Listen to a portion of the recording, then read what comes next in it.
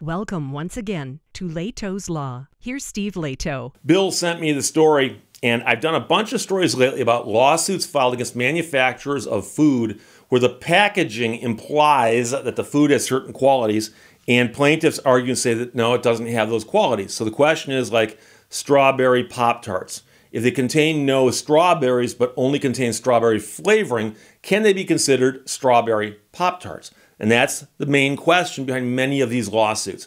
So I've covered a whole bunch of different things about, does something contain vanilla? Does something contain cocoa? And so here's one where a judge has actually ruled on this, and it's on one of the foods that I've not yet covered.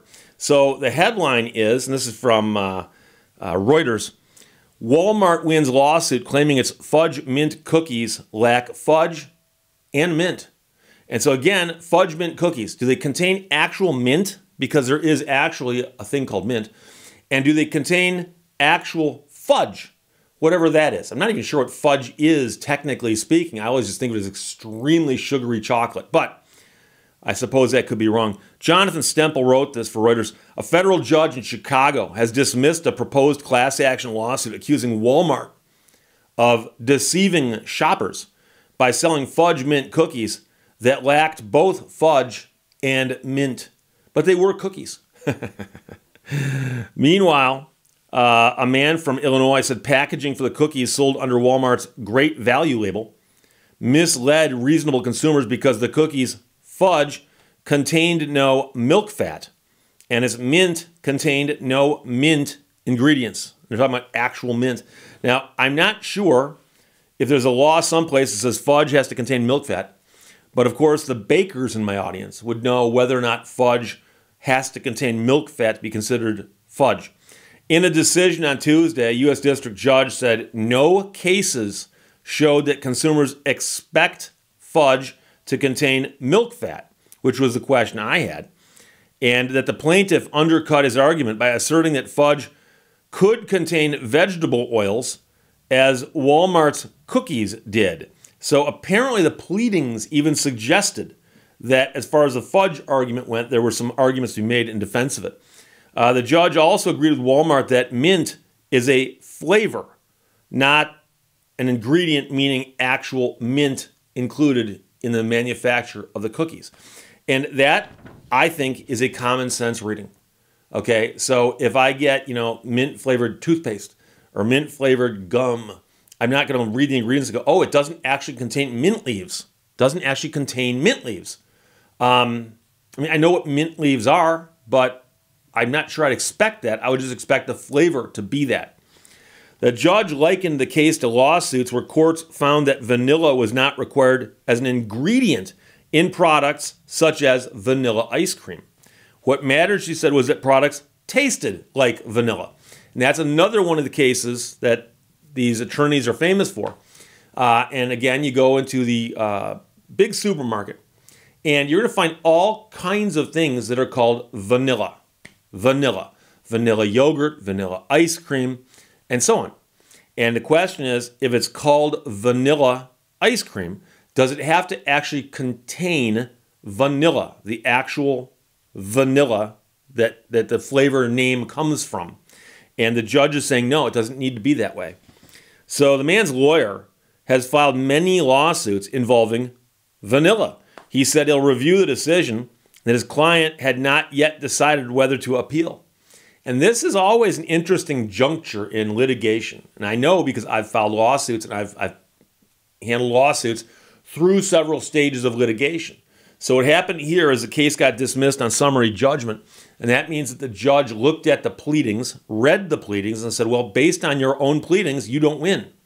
Because if the allegation simply is that our cause of action hinges on the fact that something that is mint flavored doesn't contain mint, the judge goes, that's not enough.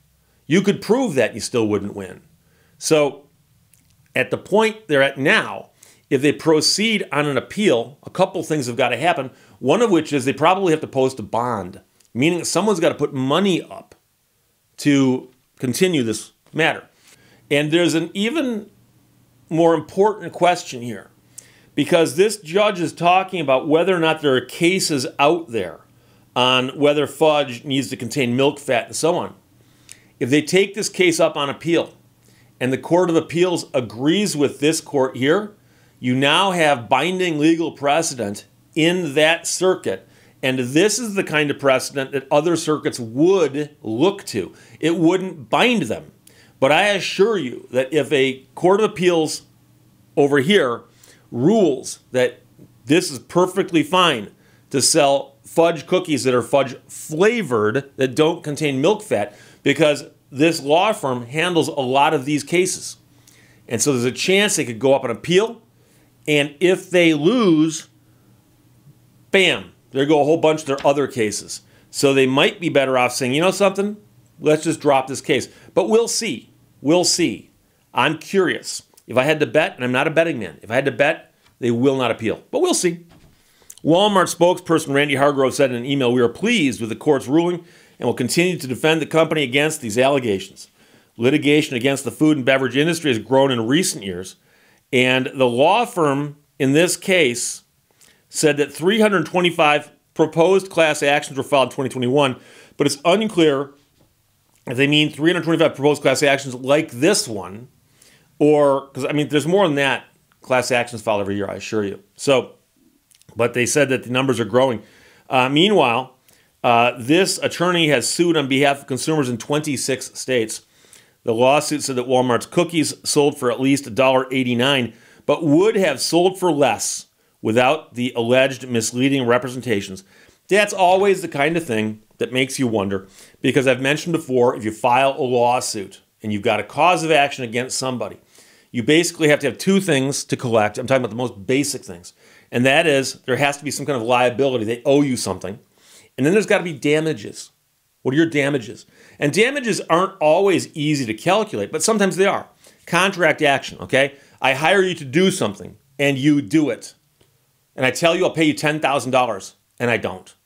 Well, you sue me for $10,000. That's pretty straightforward. That's your damages. You were promised $10,000, you weren't paid $10,000. However, as you can imagine, you're in a car accident and you break your leg. And it turns out the car accident was caused by somebody else, auto negligence. They owe you. How much do they owe you for a broken leg? Now, believe it or not, there's attorneys out there who are really good at guessing what a jury is going to do on any given case. And it depends on a whole bunch of different things, what you do, your lifestyle, how old you are, how serious the accident was, that kind of thing. But when somebody comes into court and says, here's my case, hypothetically, here's my case. I bought these cookies. I paid $1.89 for them. And I thought they contained fudge. They're called fudge. I thought they contained fudge. They don't contain milk fat, which means that they cannot contain the fudge that I'm imagining. So I was misled. What are my damages? Did you eat the cookies? Yes. Okay, so you got some value from them. So your damages, presumably, would be $1.89 or less, right? I mean, you got something from what you spent, and could your damages be more than $1.89? I mean, just your personal damages. And so they're saying, well, our damages are we overpaid for the cookies. So they cost $1.89, but if they had been labeled as simply cookies and didn't use the word fudge or mint in the title, they would have sold for less. And I wouldn't have bought them unless they were priced below $1.89. And the question is, what is the price below $1.89 that you would have paid that would have been fair? And they're making the argument that that is their lawsuit, that difference in value. And by the way, difference in value or diminution in value is something that pops up a lot in warranty claims. And by the way, these often are couched as warranty claims from the UCC, the Uniform Commercial Code, and the blue books behind me, and in every state across America to varying degrees. It's modified slightly in certain states. And warranties of goods arise in Article 2. And so one measure of damages, if you buy a defective product. So I buy the widget. It's warranted. And it turns out the widget doesn't work as advertised. A couple different ways you can measure damages. One is, can I fix the widget myself? If I can fix it for $1 and get it to work, I'm fine. But someone owes me $1. And I'm just giving examples here. I wouldn't file a lawsuit over $1. But Some people would in a class action. However, the other measure of damages that's often used is diminution in value. So I bought the widget for $1, but it doesn't work. What would I have paid for it if I'd known it didn't work? And that's the diminution in value. Now, it might be I wouldn't have bought it at all. That's a common argument. But for instance, with an automobile, let's suppose I buy a car and I have the car for a while and I discover it's got some weird problem. Well, can you fix the problem? What's that cost? And that's a common way to resolve cases of breach of warranty with an automobile. What's the cost of repair? But on the other hand, let's suppose it's something that can't be repaired. You just have to live with it. And then the question is, how much less is the vehicle worth because of what it does? You might say, Steve, what could it possibly be that cannot be easily repaired that you may have to live with? I'll give you an example. A vehicle that leaks in the rain. The roof leaks. So for instance, the vehicle's got a moonroof. It's got a hole in the roof with glass in it. And water leaks through there. And I can think of a couple of vehicles in the last 20 years where many of the vehicles built that way at the factory leaked. And I had clients say that you're driving along on a rainy day, and by the end of the trip, when you come to a stop, you can hear water sloshing around up there, like hearing the oceans roar with a shell to your ear. And sometimes when the water sloshes, it would splash on them. And they're told, sorry, we don't know how to fix this. Cannot be fixed. Got to live with it. Well, if you were to sell that vehicle to somebody and be truthful and say, I'm selling you a vehicle and it leaks, the ceiling, the roof fills with water, and when you come to a stop, you'll hear it sloshing around in there. They're going to go, I don't want to buy that vehicle. Or they're going to say, well, I'll buy it from you, like $5,000 off. So whatever the difference in value is, will be a measure of damages, and there's often no precise way of measuring that. So I'm not actually making fun of them for saying that's what the damages are. I'm more curious to know how they figure that out. Because they say that Walmart cookies sold for at least $1.89, but would have sold for less absent the alleged misleading representations.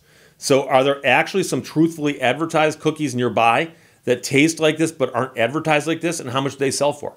That's the question. I don't know. Bigger question, will they appeal? I doubt it, but we'll see. Bill sends me, thanks a lot, from Reuters. Walmart wins lawsuit claiming its fudge mint cookies lack fudge and mint, which is kind of funny. Questions or comments, put them below. Those will talk to you later. Bye-bye. Thank you for watching Lehto's Law. The beaten path is the safest, but the traffic's terrible.